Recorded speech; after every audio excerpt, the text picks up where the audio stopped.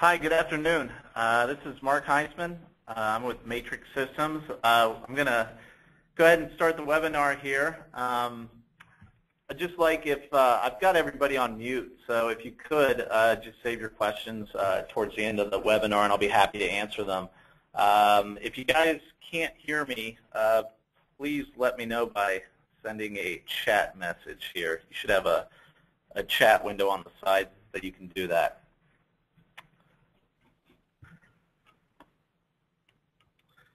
Okay, I'm going to go ahead and get started. Today we're going to do alarm monitoring in the Frontier Access Control System. And we're just going to talk about some of the capabilities of the Frontier Access Control System in regard to alarms and alarm monitoring. So the first thing I'm going to do is just give a quick explanation of who Matrix is. I think most of the people on the line know who we are, but just a really quick explanation. We've been around for 30-plus years in the security market, manufacturing and integrating access control solutions.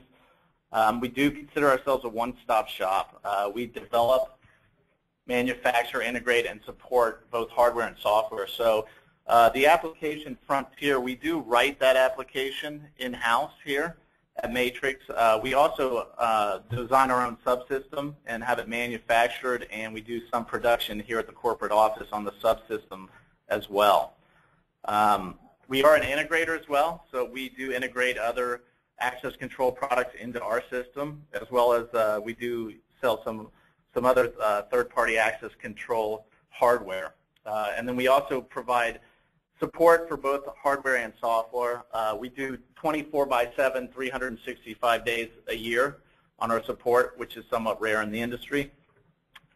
We do have major installations in aviation, healthcare, education, government, and industry. So we've been around for quite a while, and we have a lot of large installations deployed.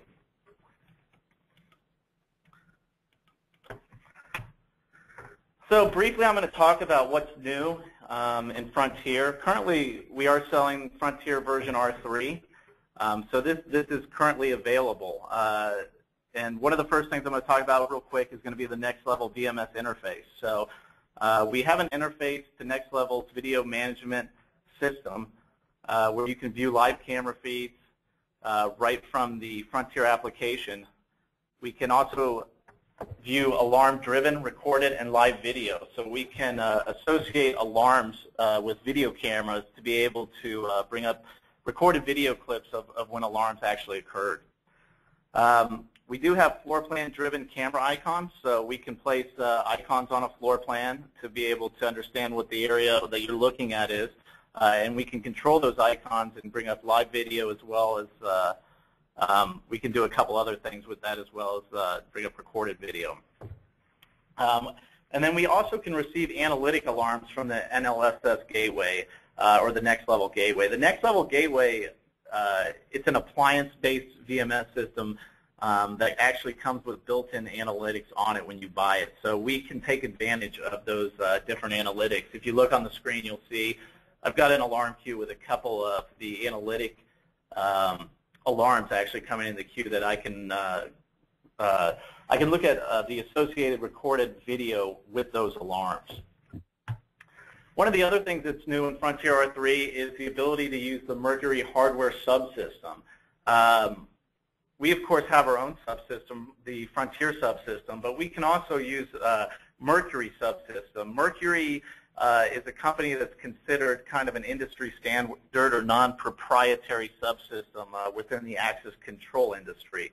It gives us the ability to have a wider variety of third-party solutions that we can use with the Mercury platform. We can also mix our own subsystem. We can use Frontier subsystem along with a Mercury hardware subsystem, both on the same platform. And we do support the 1501, 1502, and 2500 Mercury controllers. The next version that we'll be coming out with is going to be Frontier R4. We have a scheduled release date of April 2014. There'll be a couple of new features in it. Some of the bigger features that I'm going to talk about are going to be the web client mobile solution and also multiple credentials. With the web client mobile solution, we are going to have a web-based client. It'll be browser agnostic. We've designed it in a way that you can open up that web browser on a tablet or even a phone, but we've designed it to be user-friendly for those devices as well. In the first release of this product, it will be a little bit limited. It will not have the full capabilities of the actual thick client, but we will be able to manage badge holder records. We will have the ability to go into the operations screen and get statuses as well as control doors and alarms. And we'll also have the ability to do reporting within the web client in the first release.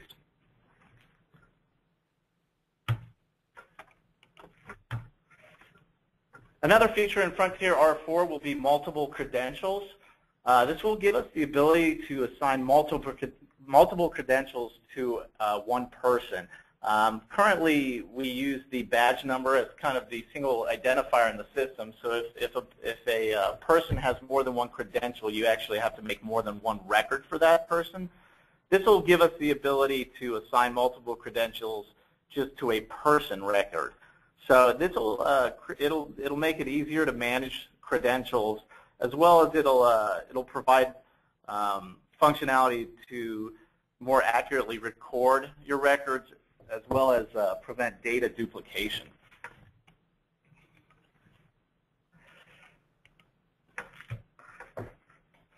So the first thing I'm going to talk about with receiving alarms in Frontier is just kind of some of the ways that we can actually receive those alarms. So an alarm is going to be an indication of an abnormal state that we've predefined in the system that we need to know about.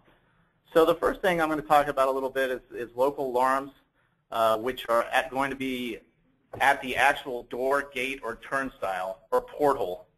So these are alarms that actually go out off locally at the door. The next thing we're going to go into is actually from the Frontier application, the various ways that we can receive alarms within the application. Then we're going to talk about alarm notification a little bit. And then I just mentioned on here that we will be able to use mobile devices and web browsers with the R4 release.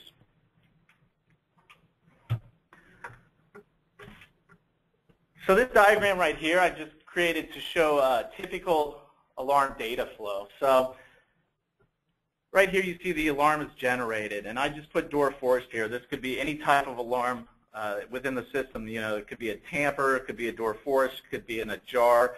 It may not have anything to do with a door. It could be something where you're monitoring temperature on refrigerators, etc. But any type of alarm that's generated in the system, we have a couple different ways we can handle it. And we can do local alarms at the door itself, if it is a door alarm. And within those local alarms, we can either do strobes at the door or maybe some type of annunciator at the door. This is good when you want to draw attention to the actual area when the alarm is happening. We can also send alarms to the Frontier alarm queue. So this is typically where you're going to see most alarms go, into the alarm queue. And we'll talk about the various ways that we can respond to the alarms. But it's going to be either a workstation client or a web client. And then we also have alarm notification. Alarm notification is sending an email or maybe a page or maybe a text message upon an alarm condition. And we could have one alarm that could be configured to do, you know, all of these different types of notifications here. So first off, we'll get into a little bit more detail about local alarms at the door.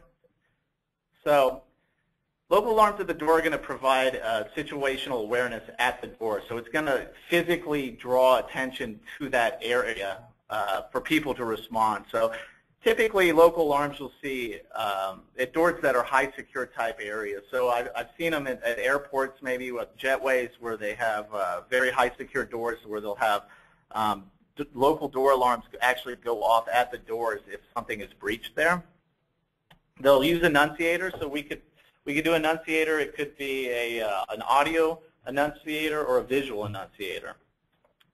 Door force alarms, the jar alarms are typically tied to strobes or annunciators. So that's going to be the typical scenario you're going to see set up in these type of situations. There are different functions we can do at the reader itself on local alarms. So Depending on the hardware we're using, we can clear the alarms locally from the reader themselves if we've given those privileges out to the officers who are responding. We can also arm and disarm alarms locally from the readers as well.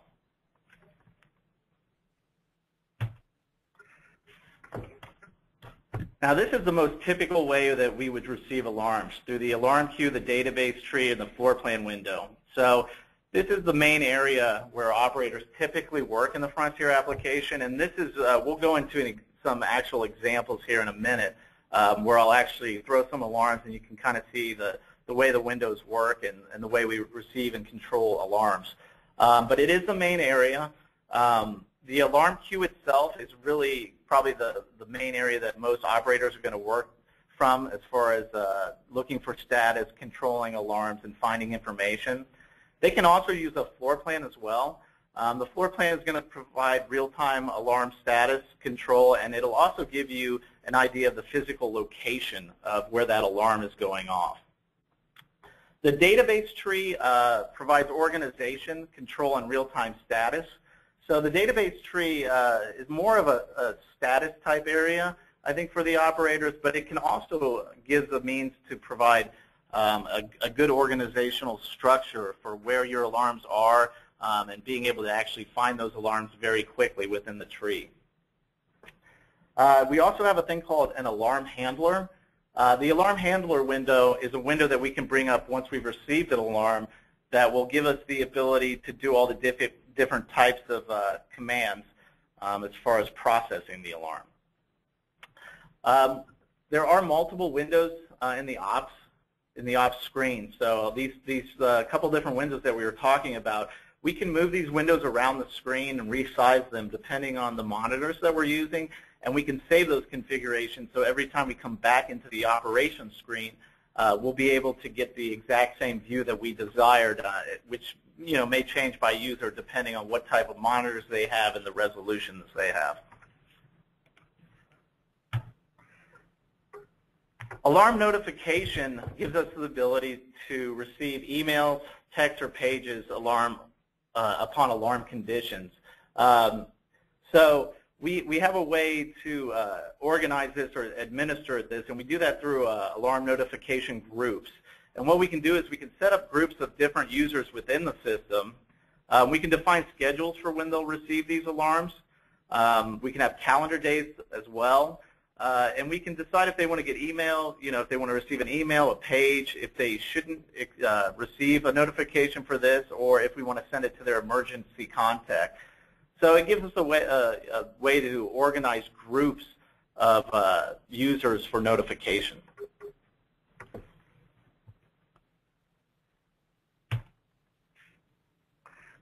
So I want to talk about briefly best practices for alarm setup and management. And I tried to start this kind of from, from the high level, where would you first start to set up alarms? And I think one of the most important things is defining a good nomenclature standard for your alarms that's easy for all your users to understand.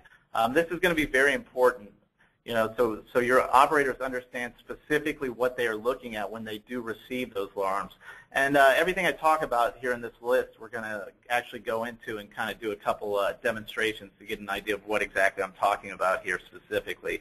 One of the other things is to define and assign alarm priorities. In the Frontier application, we do have the ability to prioritize alarms, and that will drive the order that the alarms are seen in the queue. So if you have a very high priority alarm, you always want that alarm to come up to the top of the queue. We can define action plans and associate those to alarms. So this is a good place to include your SOP procedures. It'll save you time as well as make sure that your operators always follow a standard operating procedure. Alarms can be configured in the database tree as well for greater organization and control, which I spoke about a minute ago, but we'll actually take a look at what that means here. You can use features like closure in SOPs for high priority alarms. So there's a couple different ways we can process alarms depending on the severity of the alarm. So if we have alarms that are a little bit higher priority, then we might decide to do things like closure or even ownership. Ownership is a feature where basically when an alarm comes into the queue, the operator can take ownership of that alarm. And it basically means he owns that alarm and he is the only person actually working on that alarm. So if you have multiple queues and multiple operators receiving the same alarms, this is a good way to know for sure that somebody is actually taking action on an alarm and following through with it. We also have the ability to use alarm routing for multi-building sites. So what alarm routing is going to do for us is we can define certain alarms in the system, and by user login, we can route those alarms to different users or even to different queues. We also can create multiple queues for different alarms, so that basically goes hand in hand with the alarm routing.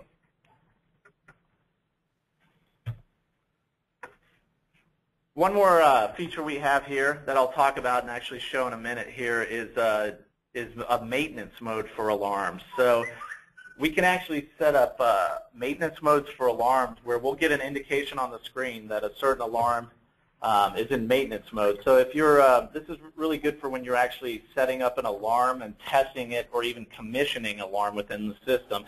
This will let your operators know that they do not need to act on a certain alarm because it's actually being installed at the time. And then we also have alarm templates, which gives us the ability to define an alarm and the basic behavior of an alarm and actually apply that alarm more than once without having to actually configure the alarm every time on some of the basic attributes of the alarm that are going to be the same always.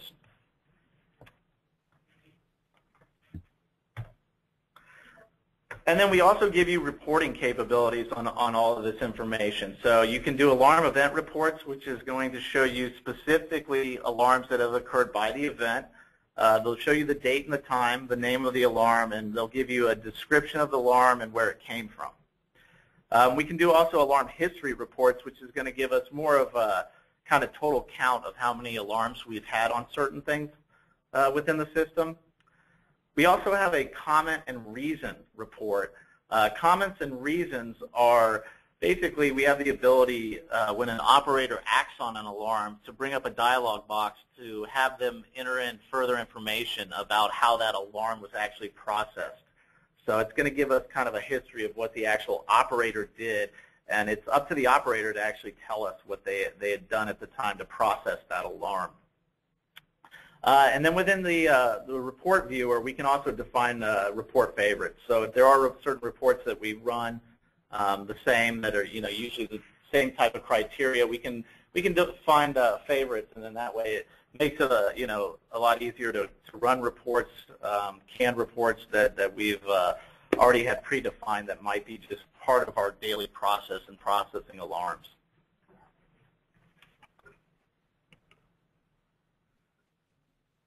So right after this, we're going to start taking a look at some real-time alarms, but these are some of the best practices for alarm processing.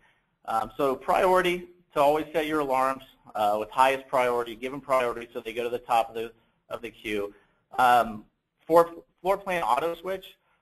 So we may have some alarms that when they actually go into alarm, we have the ability to switch directly to the floor plan to show where those alarms are going off. Audibles, you can associate audibles to actual alarms when they come into the queue. So you might have different audibles for different priority alarms. Action plans, always want to use action plans, good for SOP procedures.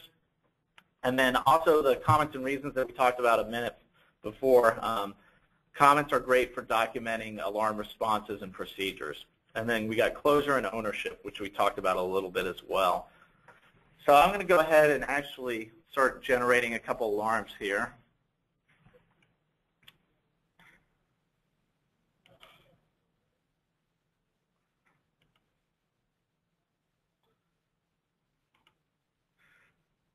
Okay.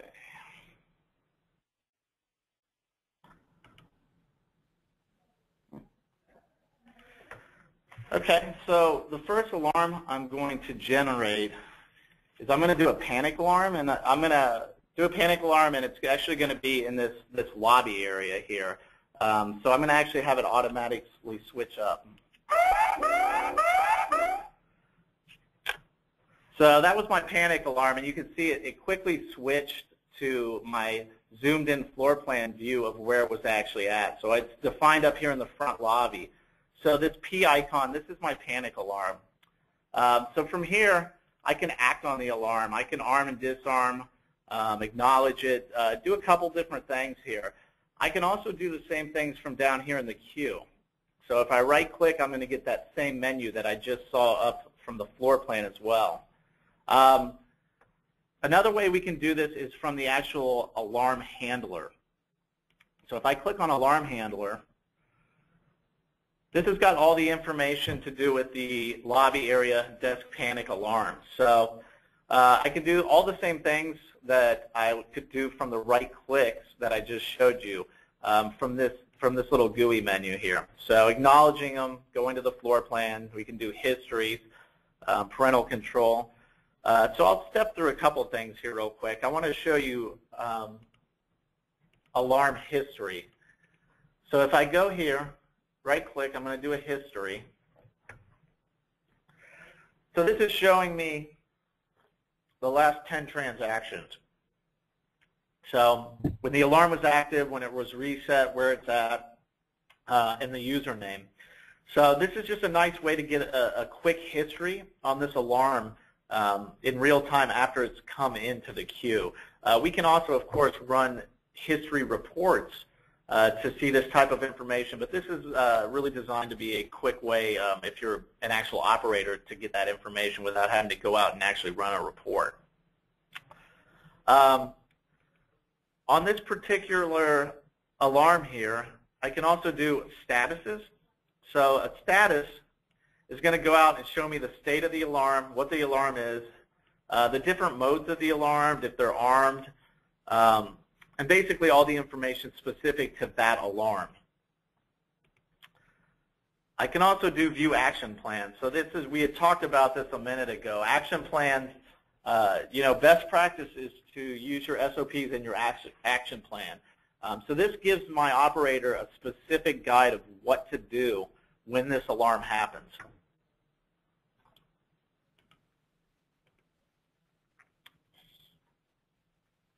So I'm going to go ahead and acknowledge this alarm. It's going to say, am I sure that I want to acknowledge this? I'm going to say yes. And so I made the comment and reason mandatory. So this box came up mandatory. So I need to actually put a comment in there before I can move on. So test panic alarm webinar. So I'm going to go ahead and hit OK. Now it's going to record that text dialog that I just entered in. I require this alarm to have closure. So I'm going to have to do, even though I've acknowledged this alarm, I'm going to have to come up and actually do a closeout of the alarm to make it disappear from the queue. So I'm sure, and now it's gone from the queue. Okay. So I'm going to do another alarm here. We're going to do a BOLO alarm. So a BOLO alarm means be on the lookout.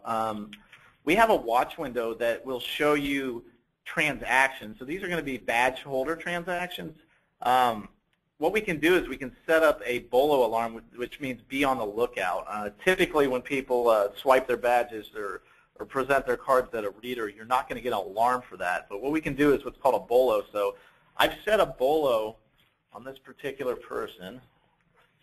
BOLO alarm. BOLO alarm. Badge reject. Badge reject. Danger, Will Robinson.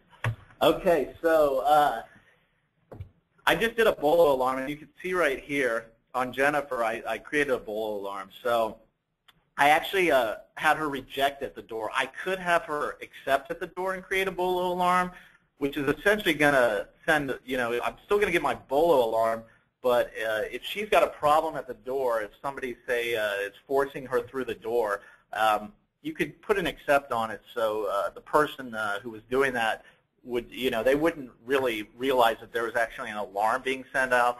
So, sometimes you'll see people leave these as accept transactions but send the BOLO alarm so they know there's a problem in the area.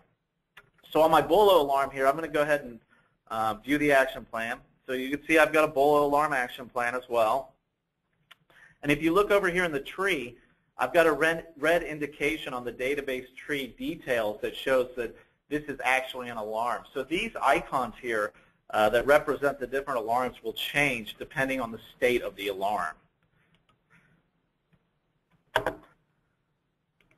So I'm going to go ahead, right-click, and I can do an acknowledge. I can also acknowledge from here as well. So if you look at this column here, this is the acknowledgement column. This right here is going to be ownership. So, you know, we have the ability to require ownership that I talked about before, where somebody actually has to take the alarm to act on it. And then this column right here, it means media. So anytime this is a video camera here, we have media associated with an alarm, it will appear here, and then that lets us know that we can actually go out and look at a video or a media event associated to this. Then we also have states of the alarms. This right here, big red, means that it's actually in alarm right now. So I'm going to go ahead and acknowledge my BOLO alarm. And then I've got a reject as well. I'm going to acknowledge that. Now my reject requires closure, so I'm going to have to right-click and close that. And then the alarm is cleared. Some of the other alarms we have, I do happen to have some video set up with this as well. So with our interface with Next Level, we've associated recorded video to a particular alarm. So I have a face recognized alarm for myself. So if I do view recorded video, so basically what's happening here is I'm going to turn around. It's doing a face recognize on me, and then I just set up to unlock the door on a face recognize.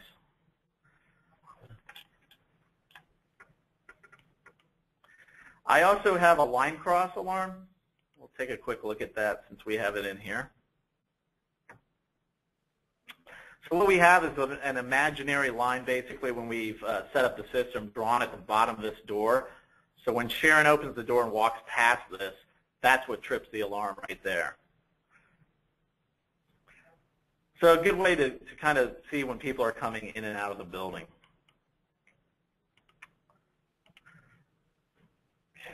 Okay. So I'm going to cause one more alarm here. Okay, so this is an accept BOLO. So Andrew went through the door being forced, and everybody thought life was good, the guy who was forcing him through the door. But we actually got an alarm back at the operator's workstation here telling him he's got a BOLO. So as you can see right now, this particular alarm under ownership, this does require ownership. So click to take ownership. So I can't do anything with this alarm until I've actually taken ownership on it. So if I go ahead and take ownership, now I actually have the ability to acknowledge the alarm and to work with the alarm. Any of the other officers or any other security operators, if they do see this alarm in their queue, they won't be able to actually act on it because I have ownership of it. If they have the privileges, they can override and take ownership. But for the most part, you know, it's just basically saying that I have this alarm and I'm acting on this. So I'm going to go ahead and acknowledge it. Okay. So one of the last things we're going to look at here is going to be the ability to run reports. So I'm going to open up a report window here, and I'm just going to run a quick report here for alarm events.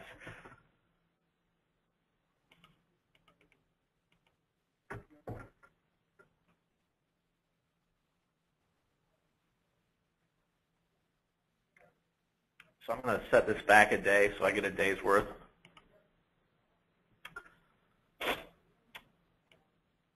Oh, I'm sorry, that was alarm history. So the alarm history basically is showing me a count of alarms. So you can see I've had 8 BOLOs. I've had break room directionals, 14 of those. I've had 19 panic alarms. If we do an actual alarm event report, which is kind of what I meant to do there, I'm going to go back a day on that. All right. So this is a pretty typical report that you would see operators run. This is going out and telling me all the active alarm events that have occurred when I've reset them, etc. So I've actually got 4 pages of alarms here, and this is for the last day. But you can see I'm getting a reject alarm. It's telling me who it actually was, the source name, where it actually occurred, and a description for that particular alarm. Once I've run this alarm, I can print the alarm. I can save it in multiple different ways. I can do Excels, PDFs, XML files, and text files as well. And then the last report that we're going to show here is going to be a comments and reasons report. So this is good for your SOP procedures. This could incorporate this in your SOP, and this is going to give you the ability to actually see what the officer or the operator themselves actually specified happened when they processed the alarm here. So you can see these are the text comments that they actually put in. And then we can define reasons as well. So I've defined a false alarm reason since these were all tests. And of course, this particular alarm could be report could be saved and emailed as well.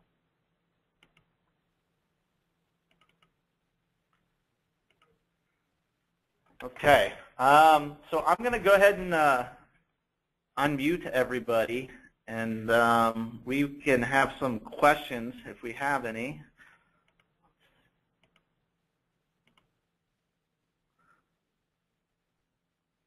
Did that do it?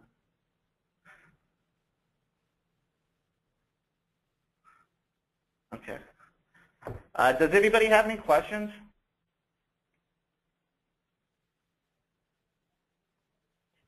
Did I not do it? Hold on. Well, I'm having some problems here. Let me unmute you guys. Okay, wait, that's better.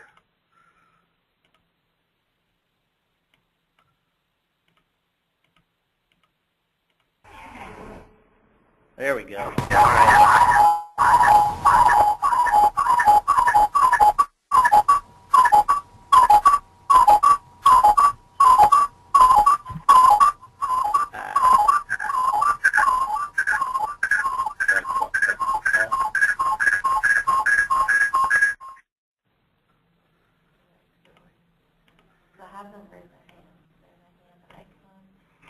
Yeah.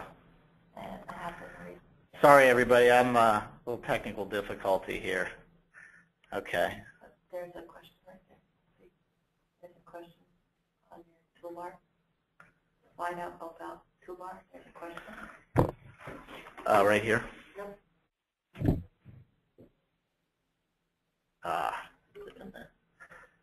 Okay.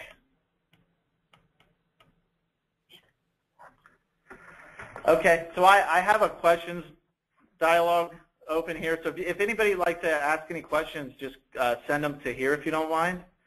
Are any of these features you demonstrated available in R2? Yes, actually pretty much everything I showed you from the demo standpoint is available in R2. The only things that aren't available in R2 is going to be these couple screens that I showed you guys on the what's available in the R3 and R4 versions. But basically, yeah, everything you saw that I demonstrated is available in R2.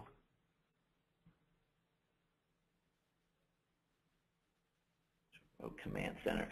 Yes, so the next question I have is, can alarms communicate remotely to central station remote command centers? Yes, as long as you have connectivity, there's no problem, communicating to a remote command center. In fact, we implement that type of thing a lot. We may have command centers could be located anywhere. You just got to have the connectivity to actually get to it through the network.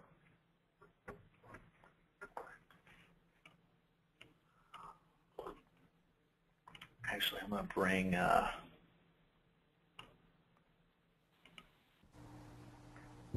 Hi, Paul. Did that answer your question? Paul, did that answer your question? I'm unmuting you. Yes, it did. Thank you. Okay, thanks.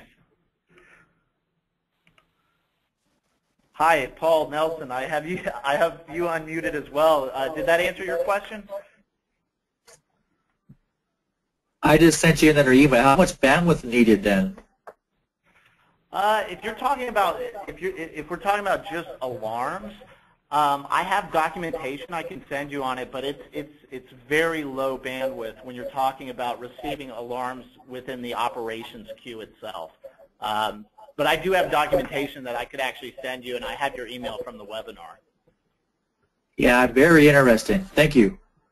Okay, thanks, Paul.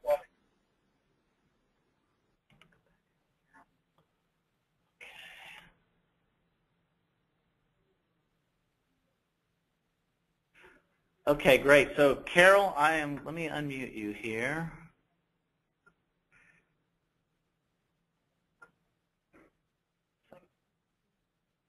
There you are. Hi, Carol. Oh. Okay, you should be able to talk now, Carol. Oh, you're self-muted. Okay, well, I'll answer your question. If you'd like to ask me more, you can right now. I unmuted you on my end. Yes, there will be so I think basically what you're asking me about is licensing.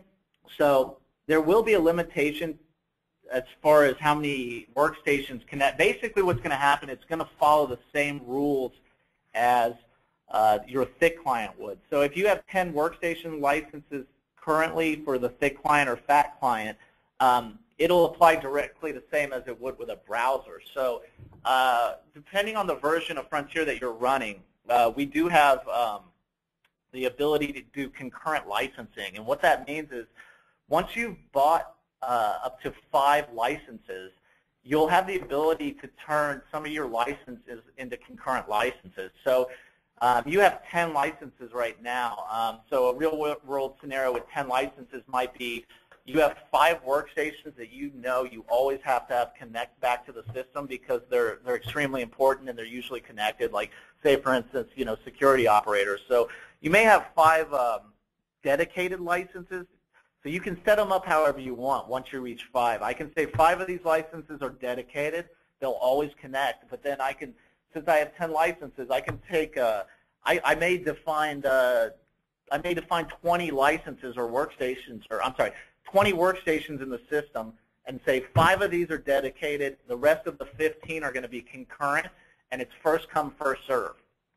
So basically, to have that ability, you got to at least reach 5 licenses to be able to do concurrent.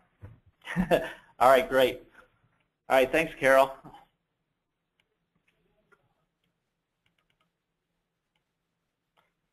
All right, did anybody else have any questions? If you do, just go ahead and type them in there, and I'll answer as best as possible.